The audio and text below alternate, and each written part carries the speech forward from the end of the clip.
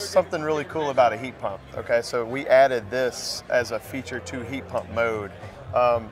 When your heat pump's not keeping up, and this isn't necessarily a Florida problem, but let's go up north.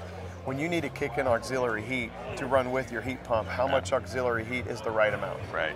I mean, that's a tough question. That's the problem. That's, you know, like as minimum as you can get away with. So Steve and I, we dug up some literature on this, and we've actually found some work that was done on the math on what's the right amount of airflow after air has been heated from a heat pump to then move air across electric resistance. So we built a whole algorithm spreadsheet that's now been in the UI of the app. What I'm getting at is when you take an airflow measurement and you take your pressure profile on that heat pump, we're going to be able to tell you how much electric heat you are allowed to run with the heat pump running at that specific airflow. Wow.